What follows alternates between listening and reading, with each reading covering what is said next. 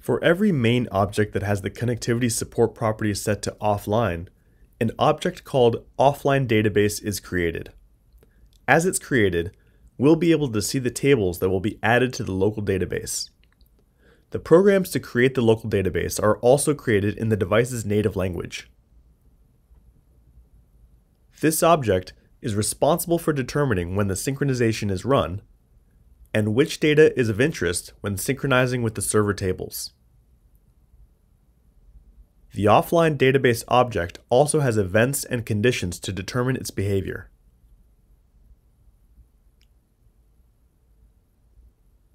Let's see some of the most important properties of the offline database object. In the receive group, we have the data receive criteria property, which will be used to receive data. The available values are as follows. When the application is started, this is the default value and indicates that the app will start receiving data after startup. With the value after elapsed time, data will be received when the time indicated in the minimum time between receives property, expressed in seconds, has elapsed. Also, it's made when the application is started. The manual value indicates that data will only be received manually. Here, an action must be performed to start receiving it. Lastly, the never value indicates that data will never be received by default. Genexus will not generate the necessary synchronization programs, which must be manually implemented if necessary. As we've already seen, the data receive granularity property allows us to establish the data reception mechanism, which can be by row, the default value, or by table. Then, the send changes property will allow us to establish when we want to send the data from the device to the server. The available values are as follows. When connected, this is the default value, indicates that the data will be sent immediately after detecting a connection. The manual value indicates that data will only be sent manually. Here, an action must be performed to start receiving it. And the value never indicates that data will not be automatically sent by Genexus. The modified records will not be stored in the auxiliary table GX pending event. So if data needs to be sent, the developer is responsible for programming all the required logic. If the manual value is used to send or receive data, or to provide more features to the user, we need to develop actions that perform the synchronization. To this end, the Synchronization API is used. This API is not found in the references like the rest of the APIs, but is part of the grammar. It has the send and receive methods for synchronization, server status to determine the server status, and reset offline database to return the local database to its initial status, whether by running a create database operation to empty the tables or using a preloaded database. With this API, we could, for example, develop options in a panel for the users to trigger the synchronization when they want it. Here we can see a very simple example where the two methods are used in the same event. Let's see an example in Genexus. We've created part of an application for a travel agency with a menu object and work with objects for attraction and country as items. We open the travel agency offline database object, which was created by setting the connectivity support property to offline.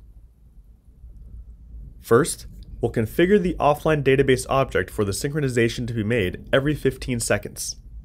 We go to the properties, and in the data receive criteria property, we enter the value after elapsed time. And in minimum time between receives, we enter the value 15. Now, in the send group, in the minimum time between sends property, we'll also enter the value 15. With this configuration, the minimum time between sending or receiving data in our application will be 15 seconds. Let's try this. We save, and do a rebuild all of the application. Okay, the changes are made. We'll run it on mobile and web, accessing the country work with in both cases. Let's create a new country from mobile. When refreshing on the web, the information is immediately updated with the country that has just been entered because the first send is automatic. But if before 15 seconds have elapsed, we enter another record, when we refresh the web screen, it still doesn't appear. This is because the 15 seconds that we configured have not passed between one entry and another. Since this period has not elapsed, we'll have to wait this time for the synchronization. We're going to refresh the panel, and the registered country will appear. Now we'll enter the first country created and delete it. We confirm. We go to web and refresh. Since less than 15 seconds have passed between the last data entry and the deletion, we'll have to wait that time after the deletion for the synchronization to be made. And that's it. The information is now updated in the server.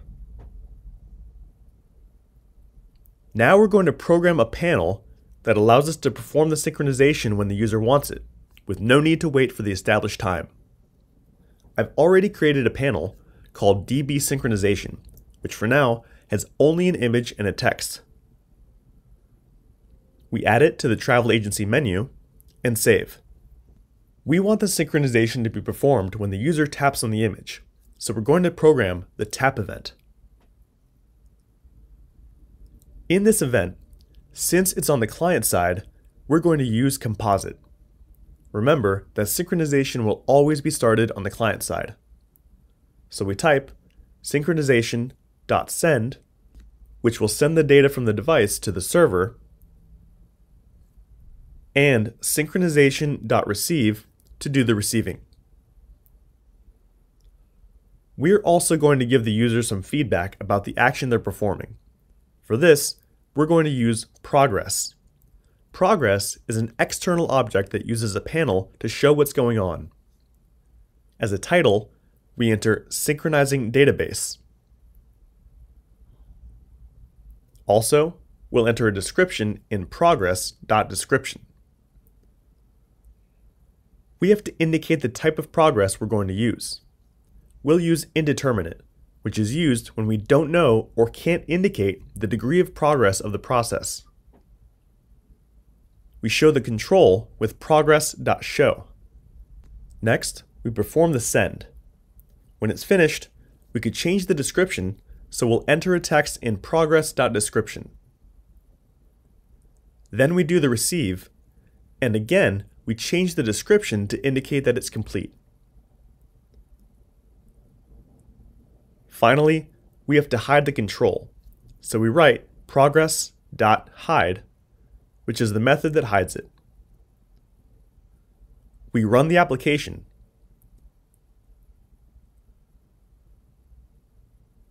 Good. We already have the application in the emulator and for the web.